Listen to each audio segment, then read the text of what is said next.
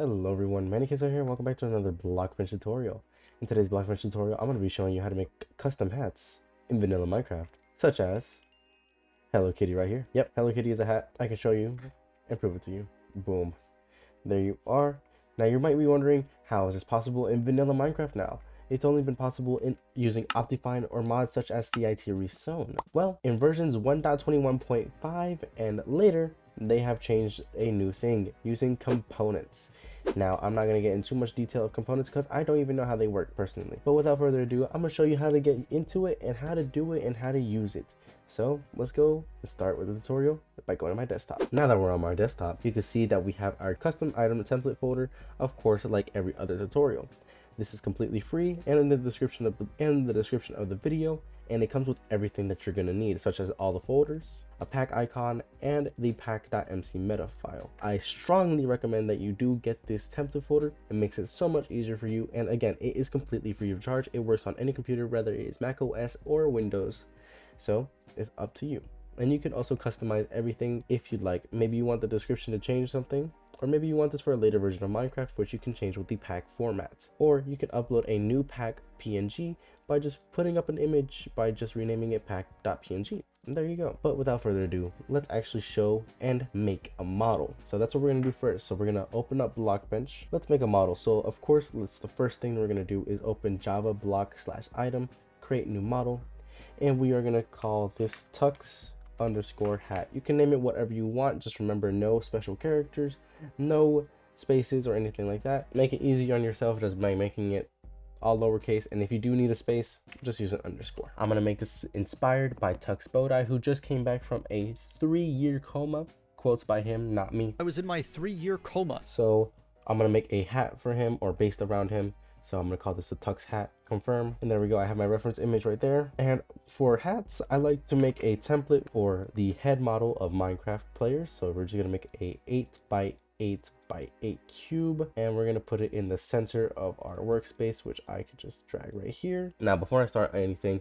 just to let you know, I am a little bit under the weather right now, so that is why I sound a little bit weird and might be coughing in some of the recording. Another thing we're gonna want to do is I like to organize my things, so I'm gonna make a new folder, and I'm just gonna lock the actual head so we don't use it. And north is the one where the face is, so north is right here. So let's actually start with the model. So you can model whatever you like. I'm gonna do something inspired by tuxbowdie because he inspired me to make Blockbench tutorial videos and do Blockbench in general. So I appreciate him and his hard work. Oh, this is a 9x9. That's why it looks so weird. There we go. Make sure it's an 8x8, not a 9x9. But he is officially back, as apparently he said. And I'm just gonna model something based around him for, just for him coming back. So I'm gonna show you some tricks also. If you want to, maybe do something like this, what you can do, you hold the Alt key and boom, it stretches from the side that you are on. Now, if you do the Shift Alt and then drag, you can do this, which I'm gonna do to make a 3x3 nice and easily. That's gonna be like the gem of his head right there. All right, I'm not gonna waste your time making you watch me make this model. So we're just gonna do a little modeling montage. And I think that is all with the model. It's a very simple model, nothing too crazy. We can get rid of the temporary blocks. There we go. Get rid of this temporary folder as well. Let's actually add some texture onto it. So what we're gonna do is do Command A if you are using Mac OS, but Control A if you are using Windows, and create texture. Just click that button right there and name it whatever you like. I like to name it the same thing as the model. So tux_hat, there we go. And now it gives us a nice UV map on how to do this correctly. I'm gonna texture this real quick. So yeah, let's go into a little quick texturing montage.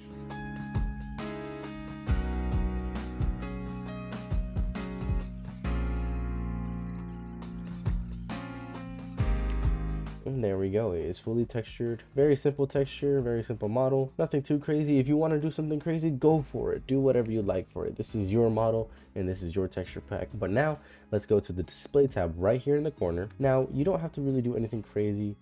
I like to use a preset sometimes, preset item, make it something simple, copy, paste.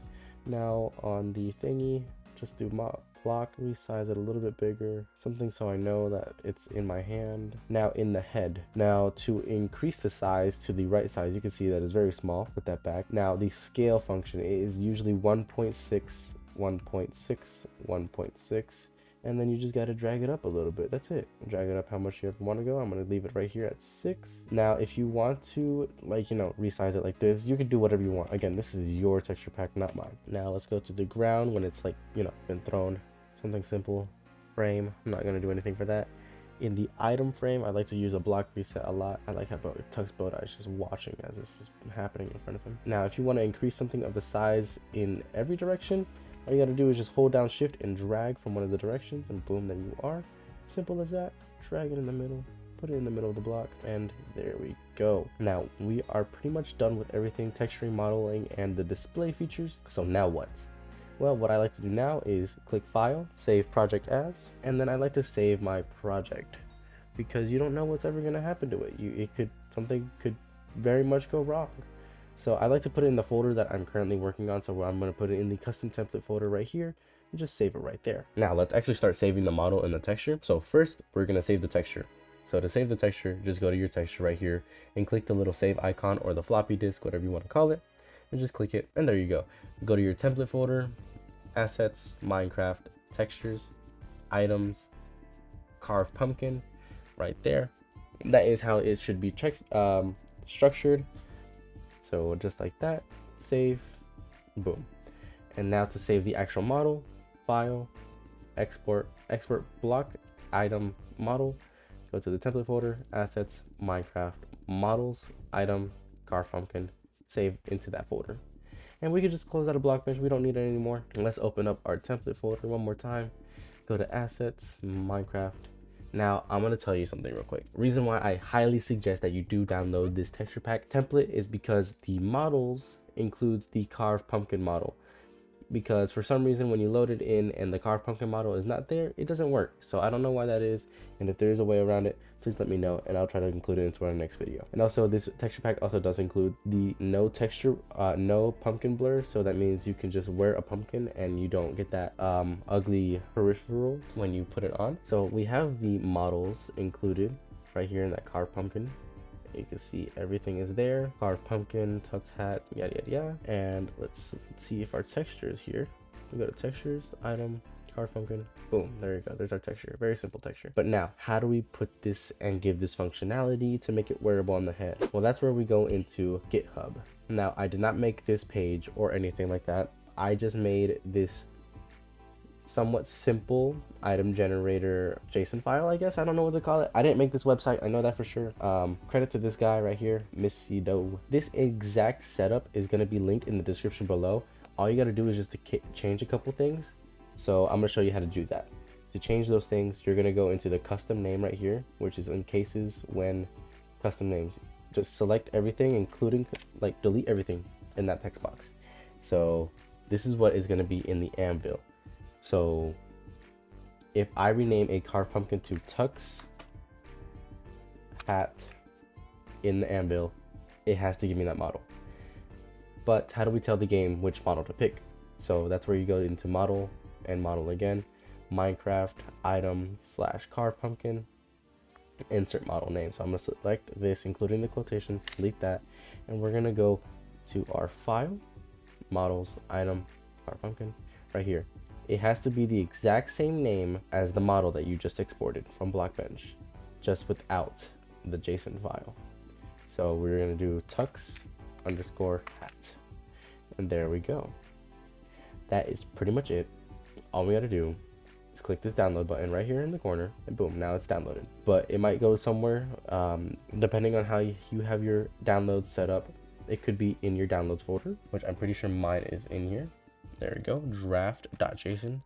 You can see it is all in here. So what we're gonna do now, we're gonna go back into our template folder, go into the Minecraft folder, items, and we're gonna drag what we just downloaded into the items folder right there. Now rename it to carved_pumpkin. Make sure the .json file is there so that the game can read it properly.